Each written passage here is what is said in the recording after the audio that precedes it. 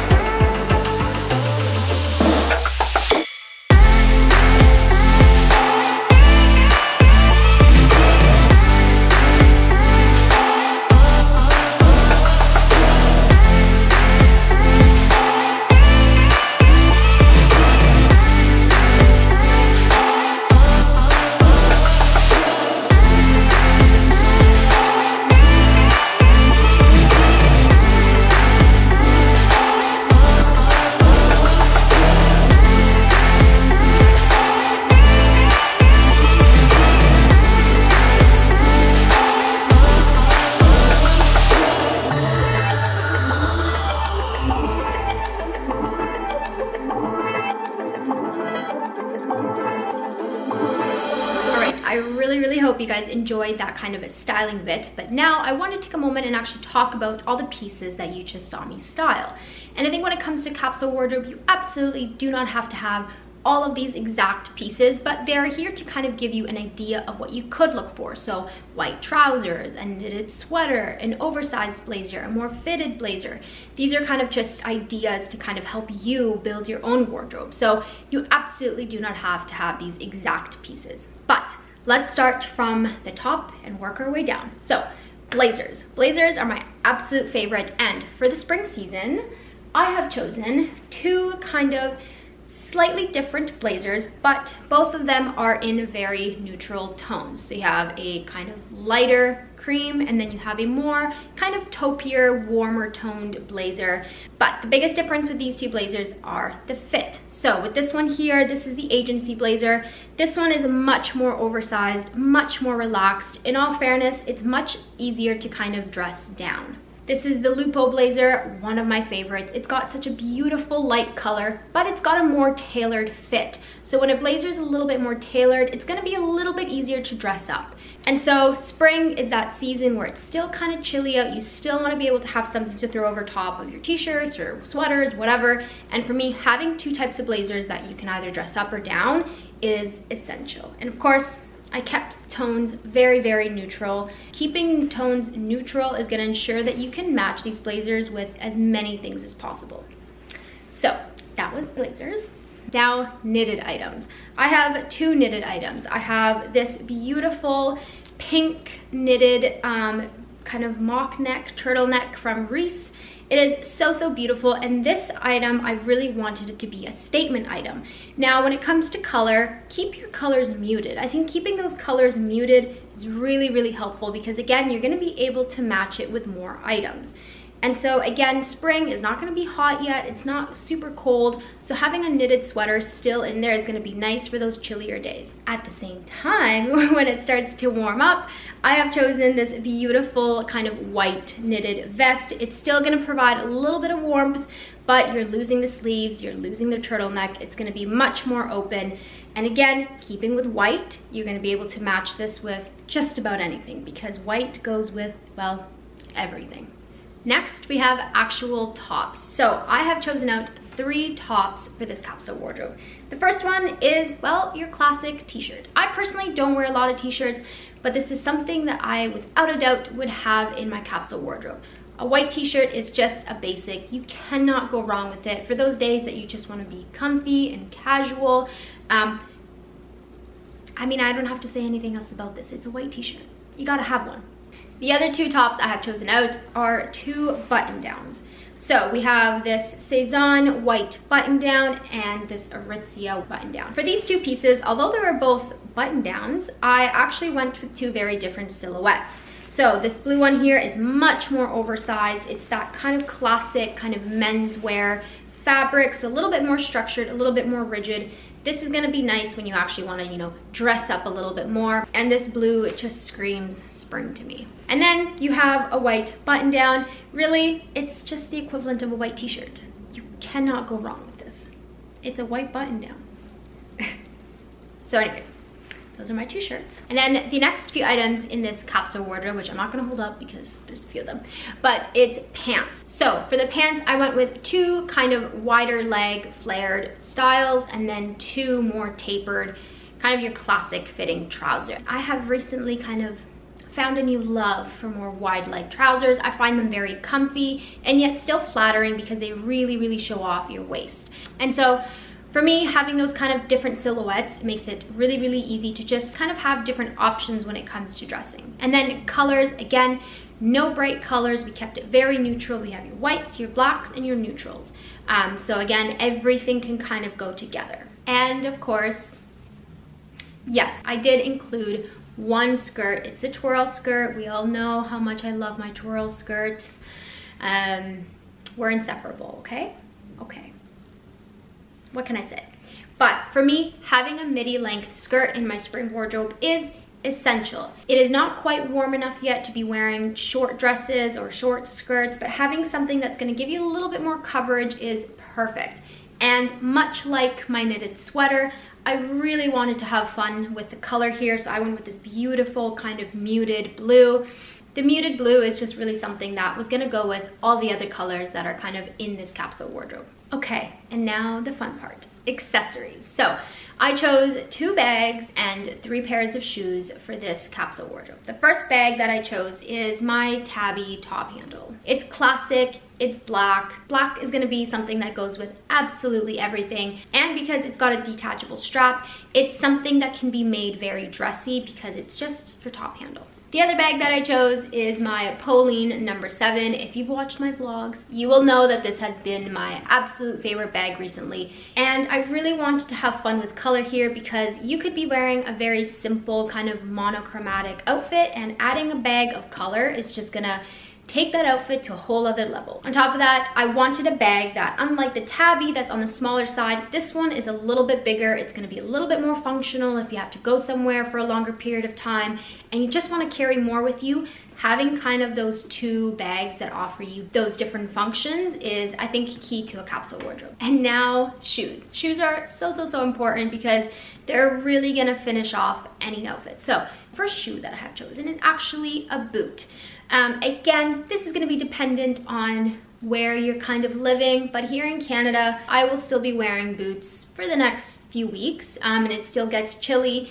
But for me, having something like this, you know, if it's a chillier day and I still want to get use of my midi skirt, this is going to provide a little bit more coverage kind of on my ankles. So it's just going to provide a little bit more warmth, but you're still going to be able to wear it with all of your trousers since I do have some tapered trousers in here. The next pair of shoes that I have are a pair of nude heels. Heels are something that are great for work if you have to go out, not like many of us are going out right now.